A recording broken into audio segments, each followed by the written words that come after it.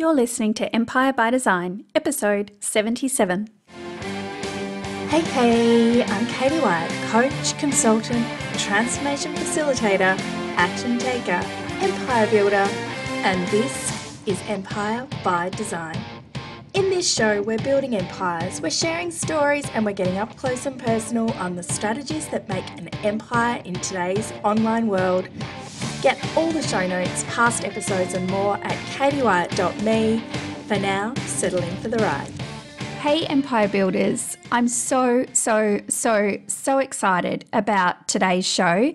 This is a new frontier in Katie's podcast, Empire by Design, because in today's show, I am sharing with you a real coaching call. So I have got the lovely yoga teacher, Stephanie Cunningham, on the podcast, and I've given her an hour of coaching and we've recorded it and you get to listen in. We're going to talk about podcast strategy, the process of getting guests on your podcast, as well as plan out Stephanie's launch. There's a couple of podcasts that I really love who are doing this coaching call thing, like sharing their live coaching calls. I really love Natalie Ekdal's coaching calls on BizChicks podcast, and I know I've mentioned Natalie before. She was also my guest on the show a couple of weeks ago, episode 75, and I've also popped a link in the show notes to the URL where you can go and see all of just Natalie's coaching call episodes. And also I've discovered through Natalie the Flipped Lifestyle podcast with I've forgotten the names, Jocelyn and somebody. They're fantastic. All of their podcast episodes are pretty much coaching sessions with members from their membership community. And, you know, I think it's a really great tool. I love listening to other people's. I love hearing.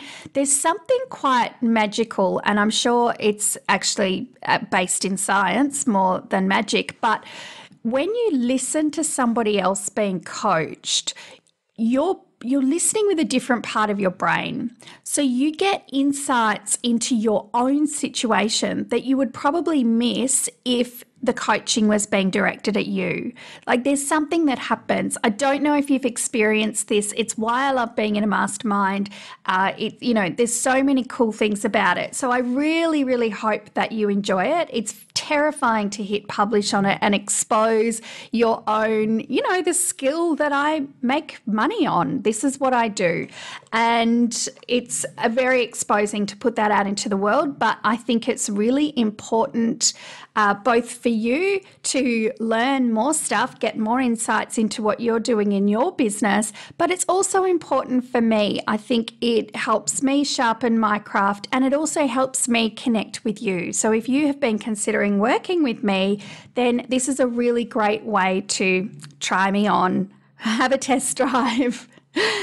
The one thing I did want to say before I introduce you to Stephanie and we get stuck in was, and this is really for Stephanie as well, was one thing that we didn't cover in the conversation that was in Stephanie's application form was Stephanie worrying that in the episodes of her podcast that she's recorded so far, and it's not live yet, but I'll let you know when it is, that she was teaching too much rather than interviewing. And all of her podcast episodes have been interviews so far.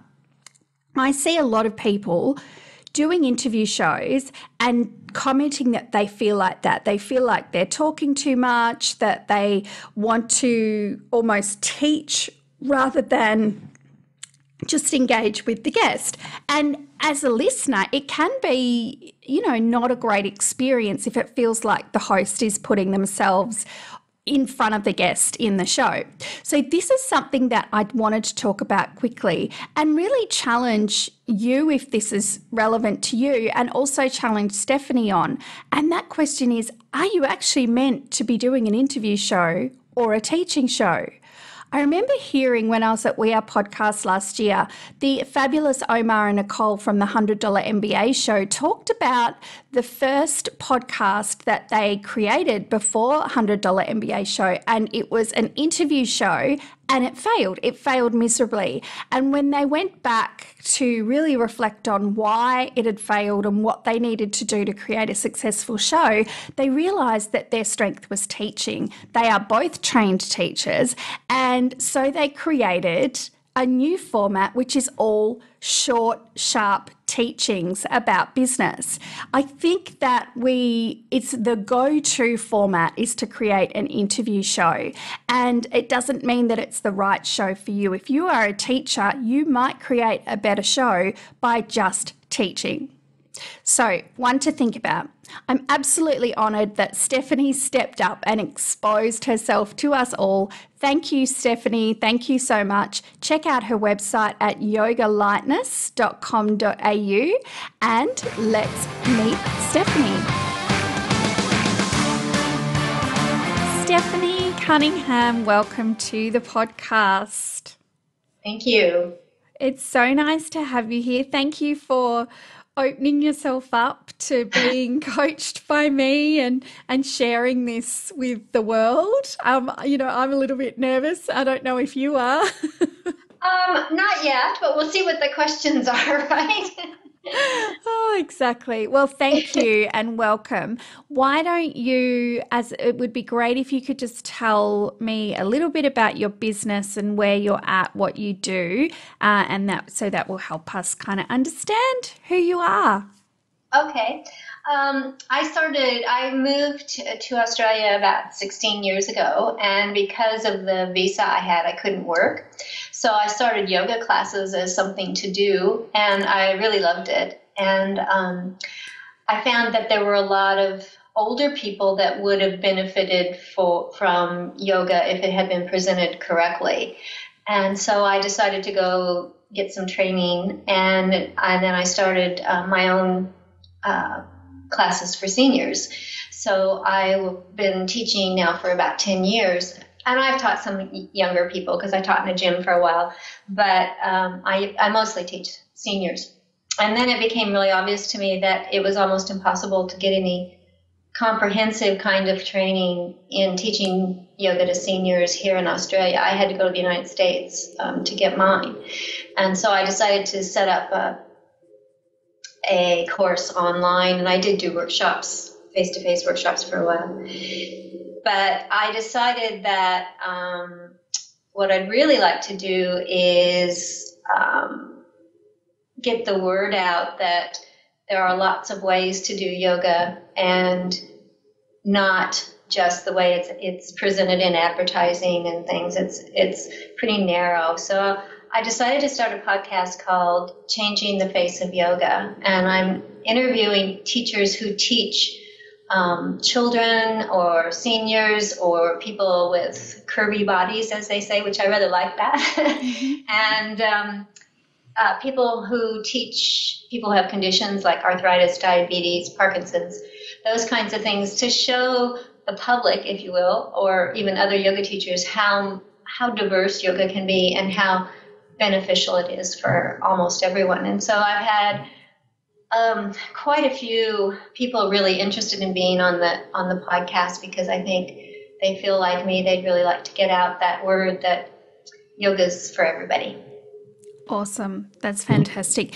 And I think it's probably twofold, the benefit there, because you're almost inspiring this movement with the public that yoga can be for everybody, but there's a business benefit there, because what you're really talking about is niching, and how powerful niching and serving a particular audience as a yoga teacher can be. Have you found that in your business, that by narrowing in on the seniors market, it's actually helped you grow your business? I have, mainly because I'm kind of in that age group, so I think they feel real comfortable with me that, I know what your body's doing, because mine's doing it too. And so, and I do yoga, and so can you. So, because there's a lot and lots of yoga teachers out there, and it is a good idea to niche. A lot of people are doing children's yoga right now. Trauma yoga is becoming more well known. Those kinds of things where you do a specific type of yoga for a specific market is beginning to be much more common in the whole yoga industry, shall we say. Great. And seniors is a bit behind everybody else, but with the boomers aging and with their children aging, because most of the boomers' children are in their 40s and 50s, and their bodies are starting to change too. So yeah, it could be a very lucrative market. Yeah. So So you do face-to-face yoga classes. You've got your online training courses. You're Right. launching the podcast. Is there anything else I've missed that you do as part of your business? The only thing, and it's because I'm launching it also, is I'm putting together a little compendium, if you will, on kind of an ebook. I think I'm not actually sure what an ebook is, but anyway, it would go over on an email. It would just be a whole illustrations and instructions of modifications of poses for people that perhaps can't get down on the floor, or they maybe a few can't even get out of a chair, but they can still do things that will strengthen and open joints. And so I'm going to put that up on my website, hopefully within the next couple of weeks, just to give something that people might have as a reference. Fantastic. And so how can I help you today? What are you struggling with, or what would you like help on? Well, the podcast our goal is the 1st of March to launch the podcast. I've done 2 interviews. I did 2 interviews last week. I have 3 scheduled for this week, and then I will do my, solo intro. So I'll have 6 done within the next 2 weeks, and then a couple of more probably the last week. So I think I'm doing pretty well. I think there's been some issues, and I was totally expecting them, about process, about what you do first and then what you do second, because I've just decided I have to go back and ask all these people that I've interviewed that I need a little something else from them other than an info sheet that we had. So we've been working that through. I think that's going to be okay, but I'm certainly willing, if you have any little tips or anything, just to make it a little easier, because I'm really grateful to people that are willing to interview. And I don't want to, overstay my welcome, shall we say, by asking them for all kinds of things, because I just thought of it. Sure. So do you mean going back because you want a photograph or something like that? Yeah. Okay. Yeah. So it's really about how you're managing your guest interaction. Yes. And Yes. then also you mentioned just really how to promote the launch of the show. Cool. Okay. Well, why don't we start with those, and then if we go in other directions, we can see how we go. So, firstly, the guest process. I mean, I find that as much as we can automate that, the better. So, are you using an online scheduling tool to book people in, or are you doing it with a bit of manual back and forth? No, it's because we're drawing people from all over the world. A lot from America, South Africa, and stuff. So it's very hard to do it manually because of the time changes and everything. Yeah. So yeah, we have one, and it was a bit cranky for a while, but it does seem to have straightened out, and people from everywhere can now access it and get the right time and everything. So far it's working. And yeah, that's been really, really helpful, because it could be quite difficult to figure out, are you 18 hours ahead or, 17 or whatever. Oh, yeah. You just don't even want to go there. You want a computer to do that for you. Yeah, I do. Yes. And does that tool send automatic reminders to your guest? Well, I don't know. I was getting automatic reminders from you saying, we have the podcast, and I thought, I wonder if mine does that. The very best thing I absolutely did was I hired a VA who's a tech person, and she has done all of the setup of all of this, and then she's going to write me up a manual, but I haven't done any of it, so I'm not really the right person to ask. I will ask her, though, because I thought that's a good idea for them to just send those out automatically and you don't have to think about it. Yes, it shouldn't even be a person having to do it. So if you ask your VA to look at your email scheduling tool to see, most of them do have the ability to send reminders, and then you can customize the reminder. So as you would have seen from the reminders you got for our interview, it has in there little tips like make sure you're in a quiet room and you've got headphones. I can't even remember what it says, but I think I say, make sure if there's kids in the house, they're not using Netflix and using all your data limit and all of those sorts of things. And I think in the intake form when you booked in, I ask for a link to a headshot or your business links. So you could really just copy mine since you've been through that process and then tweak it for other things you might want to ask for or get rid of things you don't want to ask for. But if you can automate that through your scheduling tool, then you don't even have to think about it anymore.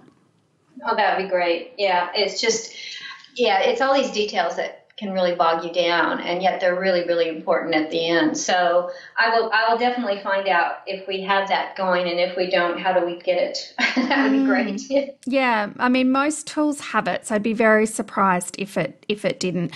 I use Acuity scheduling, and it has it. I know a lot of people are using Calendly.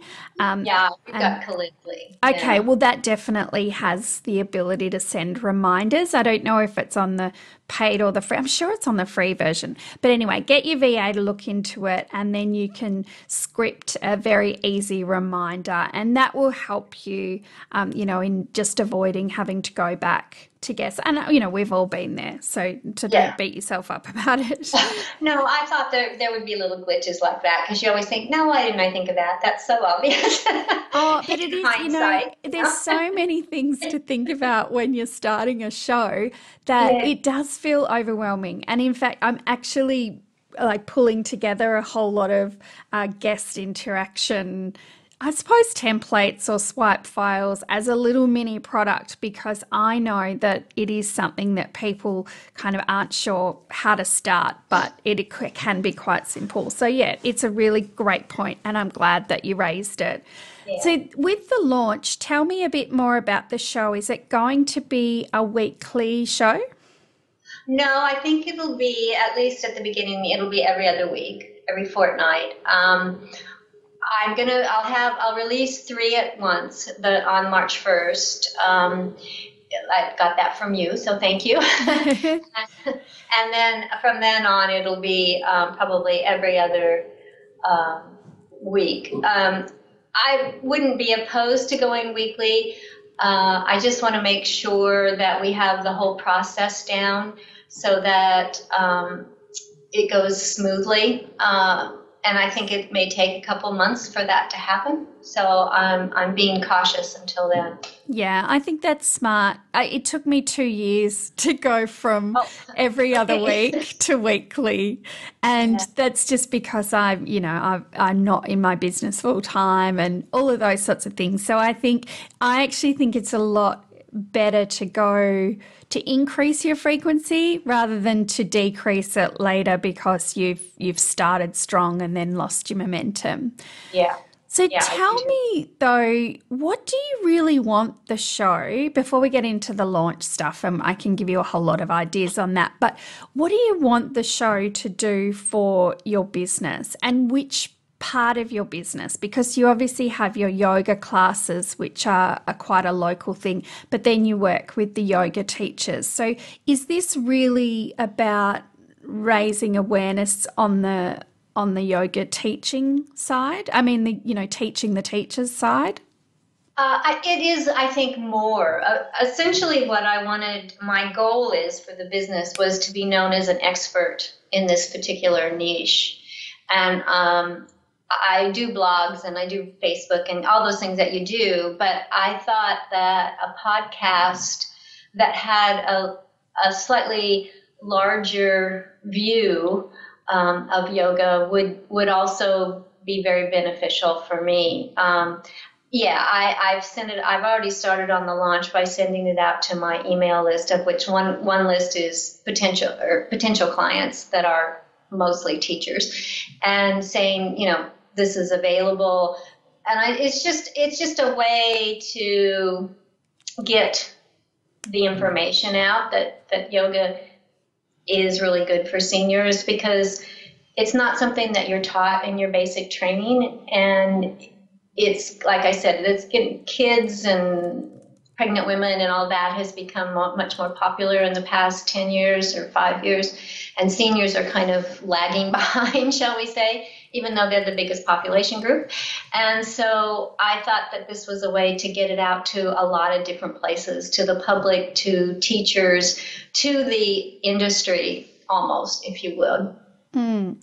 Okay, so there's really that raising, I guess, your profile as an expert in this area, which I think a lot of the aspects you've talked about will help you to do that. I would suggest, you've mentioned lots of interviews, of not only doing interview shows, because often we can end up in the habit of shining the light on other people's businesses, and really you want to allow some time and some of that spotlight for you to talk about what you've learned and what you know and what you believe. That will really help to cement you as an expert in the space. So I don't know if you have solo shows planned in your content calendar. Well, you're the third person that's told me that.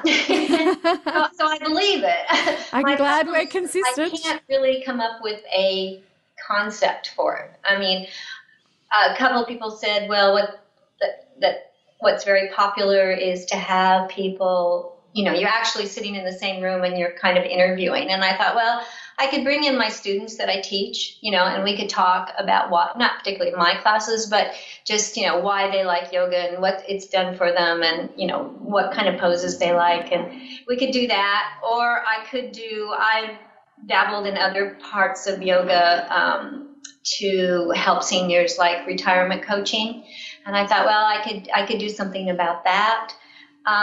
So I'm just unclear about what to do. Somebody said, you can take all the tips that people have given you over the past month and go through those and stuff. I don't quite know what to do. I understand that I should do it, and I understand why I should do it. I just can't come up with a concept for it yet.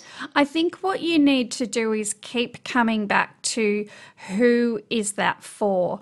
And if you're trying to grow the coaching of other yoga teachers, and you're trying to get other yoga teachers to examine or consider this niche, then I think that you should be creating the solo shows for them. So yes, I think the idea of talking to some existing yoga students is a good idea, but what about talking to other yoga teachers, a bit like we're doing now, who want to explore that senior yoga coaching, and maybe you're doing that with them. So that's not a solo show, it's more like we're doing with the coaching, but that gives the potential yoga teacher who wants to work with you a bit of a taste of what you do.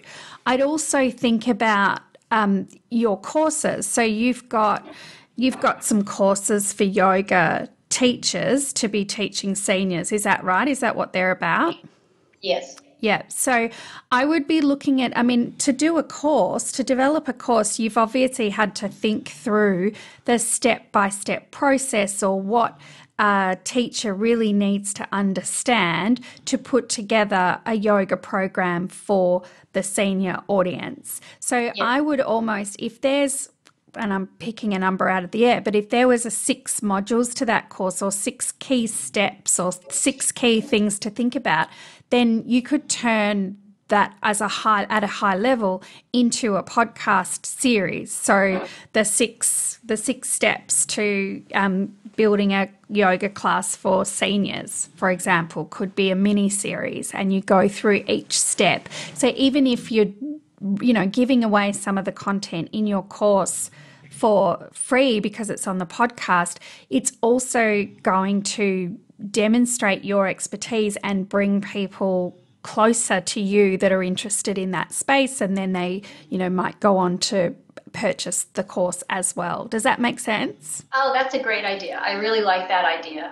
I'll have to think of what the 6 things are, but I can do that. That's no problem. Oh, and yeah, that's a great idea, and I can hold on to that because that makes sense to me, whereas I was a little fuzzy on what to do other than that. So I thank you for that. That's a great one. And the other thing is, you talked about the fact that seniors are kind of forgotten in this whole yoga niche. So I would talk about that. Talk about the fact what you see happening in the industry.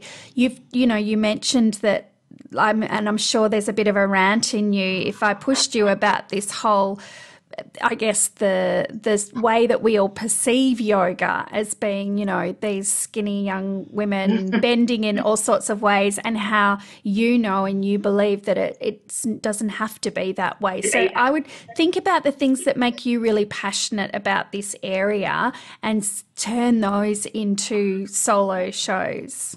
Okay.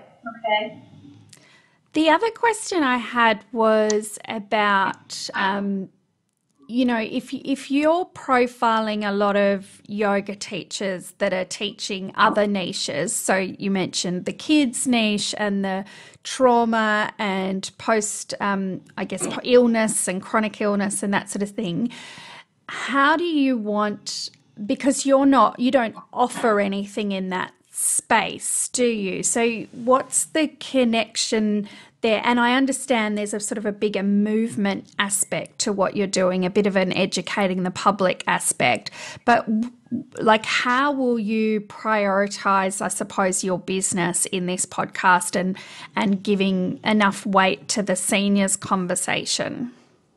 Well, I have several of the teachers that I've already taught who are going to be interviewed. And I thought, since this is my podcast, I think probably every third one will be about seniors. Mm-hmm.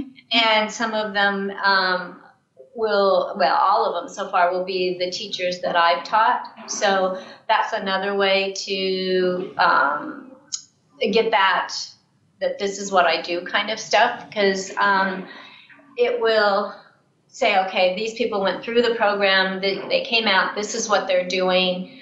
And unless I'm way off the mark, and I don't think I am, they'll be very, very happy to have taught seniors. It's a very satisfying way to teach yoga because they're such great people, seniors are.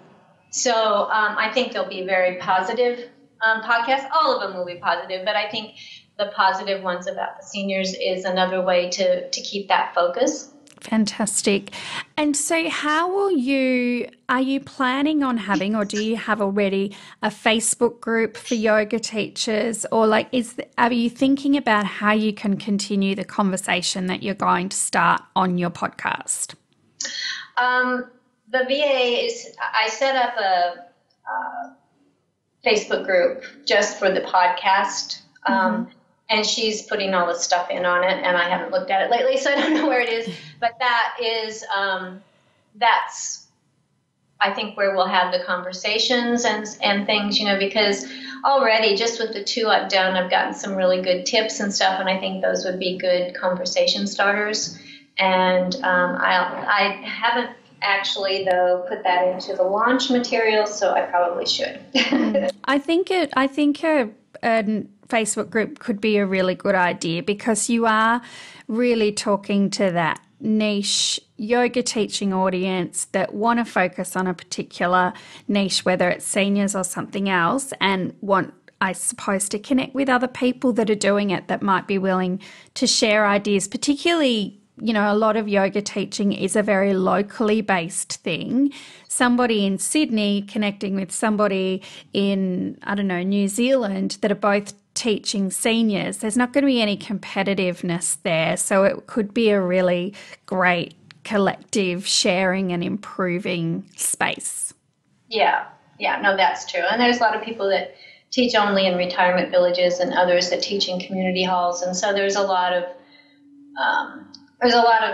different modes of things that happen in teaching senior yoga. So yeah, there could be some competition, but in general, there probably wouldn't be. Yoga teachers don't strike me as the type to get all competitive and nasty. No, in general, they're very good people. Yeah, awesome. So, okay, so then let's talk about the launch. Because you talked about, what to do beyond telling your email list and putting it all over social media. And you've talked about having more than one episode to go live with, which I think is really important. 3 or 4 is a great number. And then having enough in your buffer that you can keep releasing them consistently without feeling stressed that you're going to run out of content. The other thing to think about is how you're naming the titles of your episode. So really be thinking about the person you want to listen to that show. If they went into iTunes or Google and was searching for information related to what that show is about, really think about titling your episodes that way.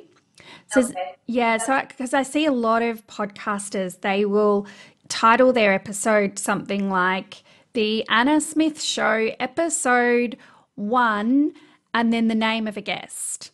And if I'm scrolling and a lot of people who are using, looking for podcasts to listen to, whether they're new to podcasting or whether they're, they just like to use podcasts to find information, that means nothing to them. The name means nothing, and it's kind of, repetitive because there's lots of other things telling me the name of the podcast. But then the guest name is also not overly relevant unless it's somebody really famous, because I don't know what you're talking about on that show. But if you titled it, I don't know, something like build a yoga business working with seniors, like that tells me exactly what I'm going to get. And it might be something that is similar to what I've searched for in the search of the directory, whether it's iTunes or somewhere else. So I think that's a really key thing that a lot of podcasters don't think about.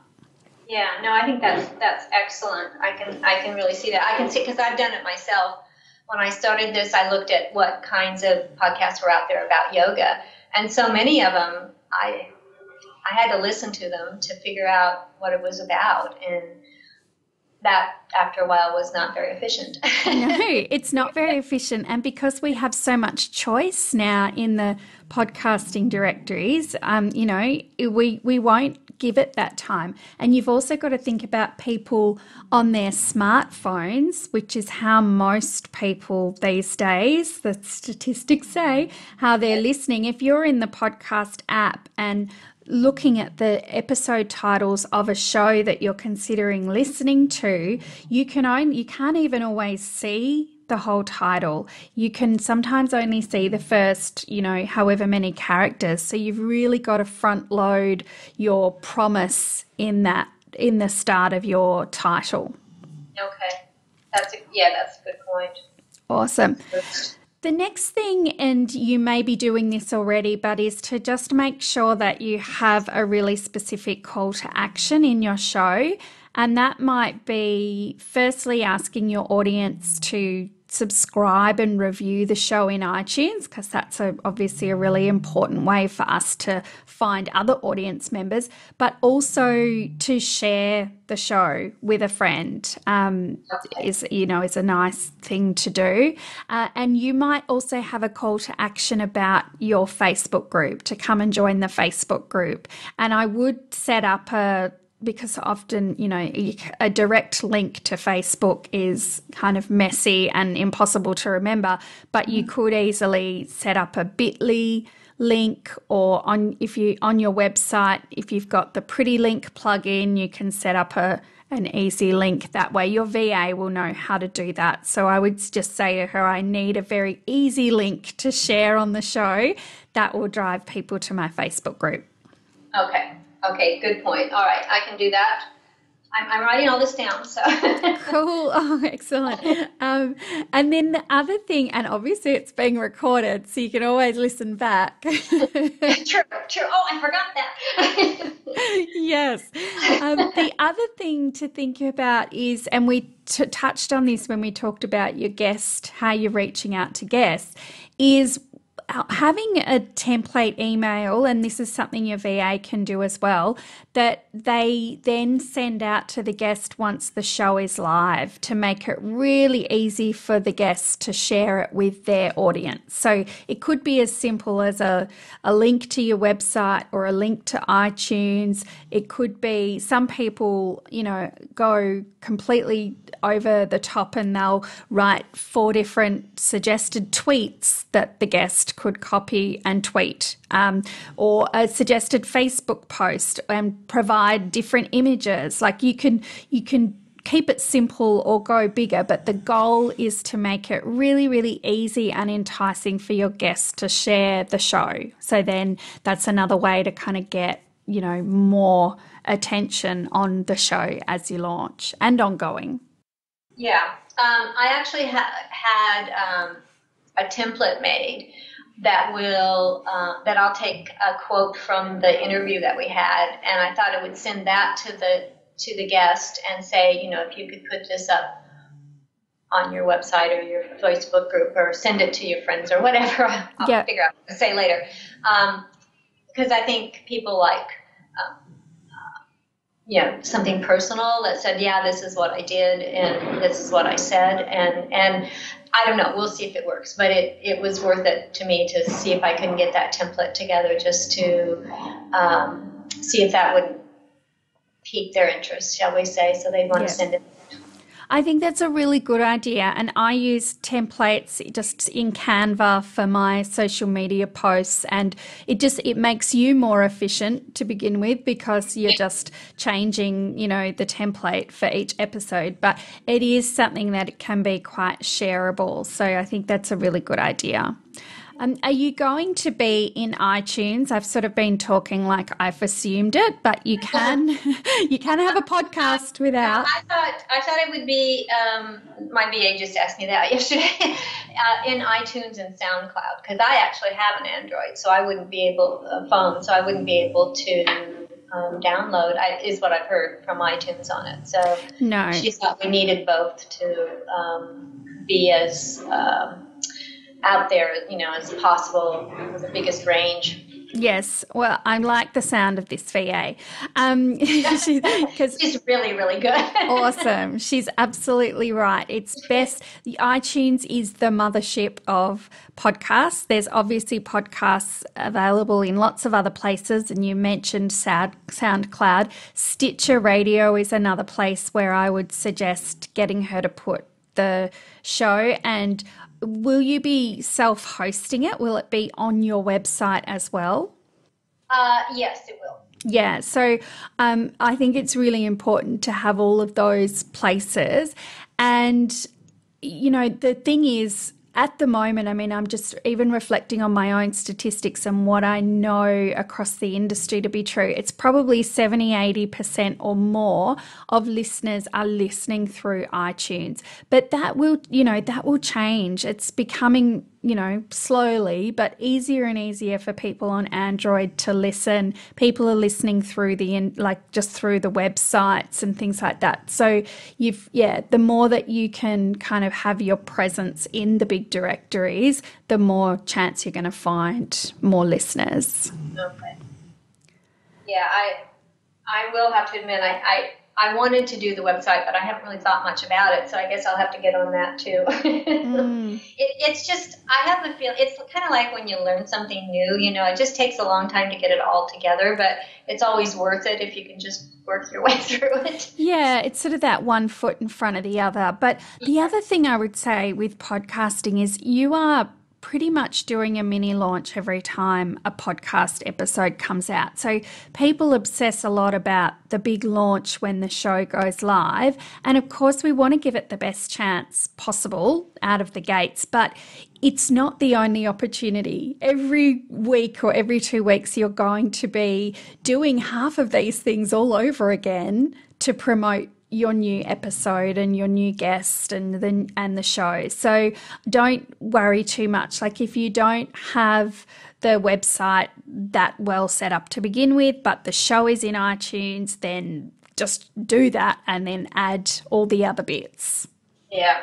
Okay. The only other a couple of little tips, I guess, is to pop your podcast into your email signature so that, at the moment I'm trying to get 100,000 downloads in 2017. So I've written my email signature whenever I send an email says, help me hit my goal, subscribe, rate and review the podcast. And that's hyperlinked so that people can click and listen. But you could have your pod cover image in your email signature if you wanted, or you could just say, hear from yoga teachers on, whatever you want to say about the podcast, and have a link there that people can easily click. Okay, that's good. Yeah, I find that's a really good, just an automated way to be telling people about the show that you don't even have to think about. And that you can also do that on your Facebook business page. So I know you have a Facebook business page. You can you can pin a post to the top of the page that people often will look at first when they like your page. So I would put something about either the podcast or the Facebook group or both in there to, get the word out. Okay, yeah. That's good. Yeah, those are really good things, but I didn't even think of them, so I really appreciate that. Oh, that's I've been doing it for over 2 years, so I feel like I've tried everything and there's still things that I haven't tried. So yes. It is, and they are often the things, everyone says, well, of course you'll email your list, but you'll find that you'll go through patches where you'll think, oh my goodness, I haven't emailed my list about my show for 4 weeks. So we often know these things, but we don't always do them. So it's just, having a few things in your kit bag. We like the automated things because you can set it and forget it. Yes, I agree with that. That is so nice. Yeah. The other thing, and this is probably more for once you're launched and you've sort of got over the hurdle of all the things we have to think about when we're launching a podcast, is to start thinking about getting yourself interviewed on other podcasts that are talking to your target market. So yoga teachers, there are quite a few podcasts out there. Well, not quite a few, but I know I've come across a few that are really for yoga teachers or, running their yoga businesses. So that could be really good places to target to get your message out and for you to be on the other side of the microphone, because that's also how your credibility will kind of be exposed and highlighted, and it will bring new audience to you as well. So if you could start with, if you know other podcasters in the space, you could suggest swapping, an interview swap, like I'll have you on my show, will you have me on your show? That can be a really easy way to start the process if you're worrying about pitching. I've done a whole episode on pitching other podcasts, so I can't remember what number it is. I think it's 60 something. But anyway, I can send you that and I'll put it in the show notes for other people that want to pitch podcasts. Yeah. Okay. All right. Yeah, I'll put that on the end of the list. All this other stuff will take me a little while to get around, even with my BA, who's spectacular. But I understand that. I'm maybe you could, if you would remember, if you remember where you found those yoga. I haven't found very many yoga podcasts at all. So I was just wondering, maybe I'm looking in the wrong places. I was on iTunes and a lot of them start, but they don't go on, or they just have 4 or 5 episodes, and then they don't seem to do it anymore. So if you hear of one or see one, let me know. I would appreciate that, because I can't find hardly any. I'm trying to think of a woman that I actually know online who rebranded recently. I'm trying to think of her name while we're talking. I'll find her podcast while we're talking. And it's, she coaches yoga teachers, so she's definitely in that space. I just can't think of what it's called, but it will come to me.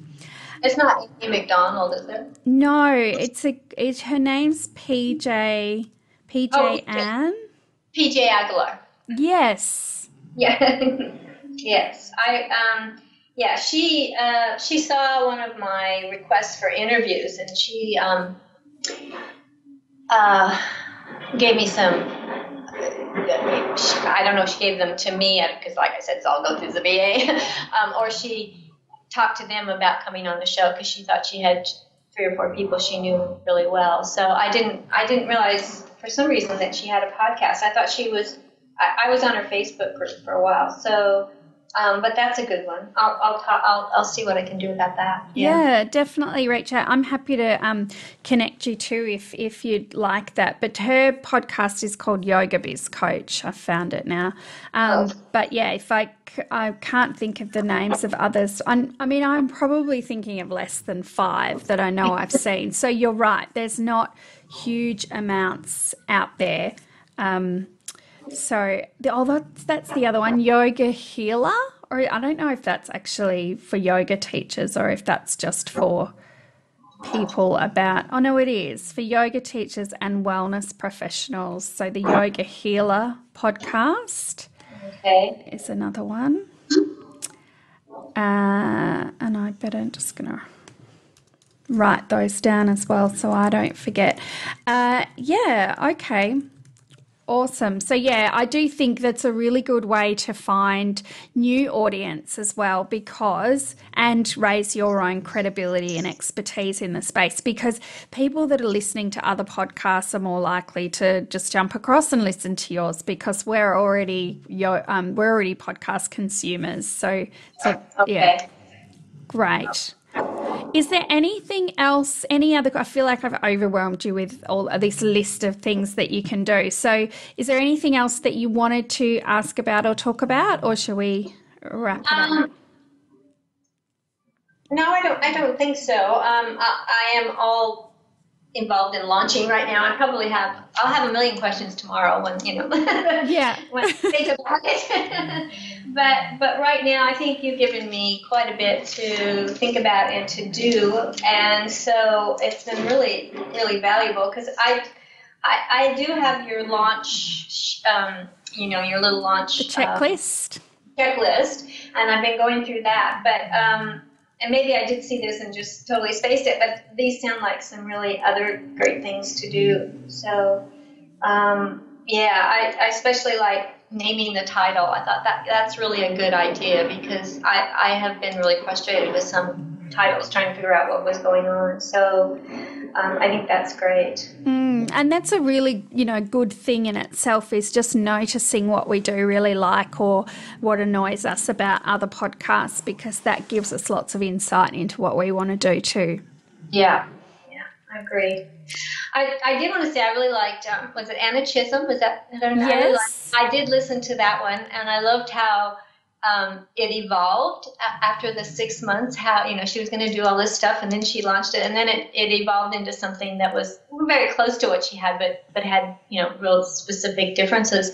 And I thought, oh, well, that's a good lesson, that things may evolve and they may not come out exactly as you planned, but she seemed really happy with it. So she is. Good thing. Yeah, and you're right. And that is the message that I think, if there's anything I can say to people and to you who are about to launch, is yes, don't get too caught up even if you can't answer half the questions that I've asked about what's the purpose and what's it going to do for your business and all of that, which I do quiz people on, but it does evolve. And I loved that Anna and I caught up 6 months later and things had changed so much for her, because it, to me, that's the magic of why we start doing something like this, is to see what it brings, what opportunities come, and things always change. So, yeah, thank you for recognising that podcast series. I did love that, and Anna's fantastic. So thank you. Yeah, no, I thought that was really great. I did, because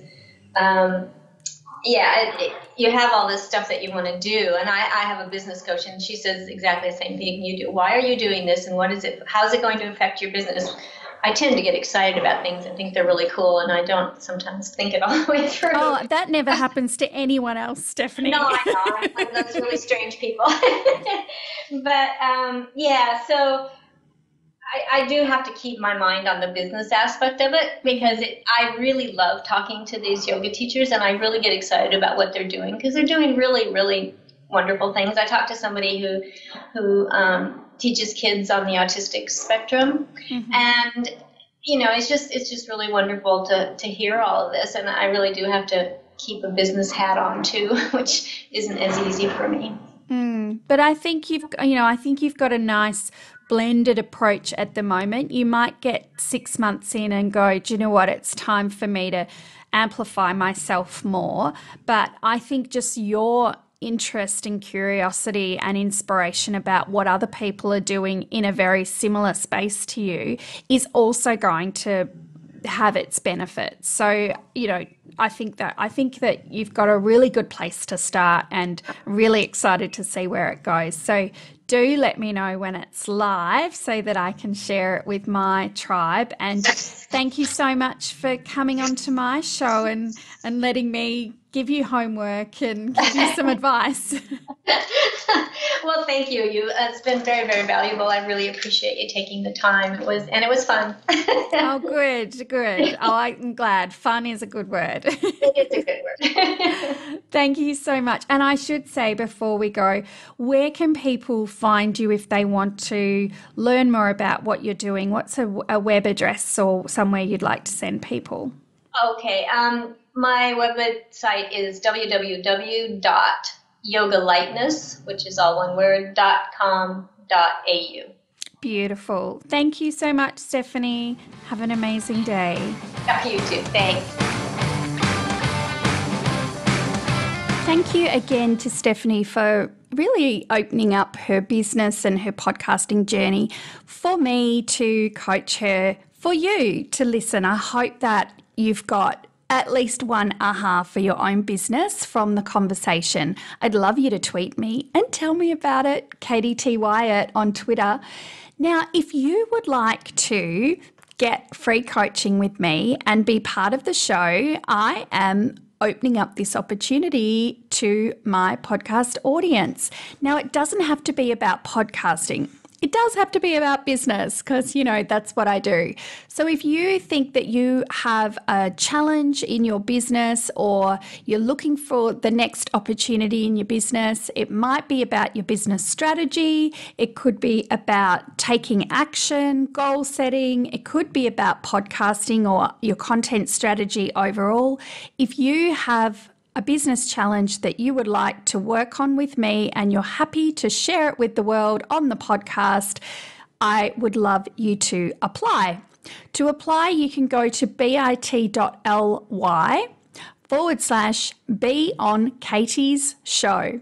It's that simple. There is an application form because I have to kind of look through and consider the best fit for the show, but please apply and you might be the next coaching call on Empire by Design.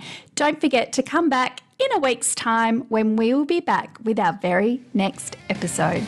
We've loved contributing to your empire building today. Please share us with a fellow empire builder so that we can help them too. Remember, #100K Empire Army. Thank you to Luke at the Wellness Pro for production and editing, to all of our guests and to you, our most important empire building listeners. You should also check out my other podcast, #LadyBossChats, where Elle Roberts and I chat all things Lady Boss life. We feel like you've just pulled up a cozy armchair with your biz bestie. Find us in your favourite podcast app or at theladybossproject.com.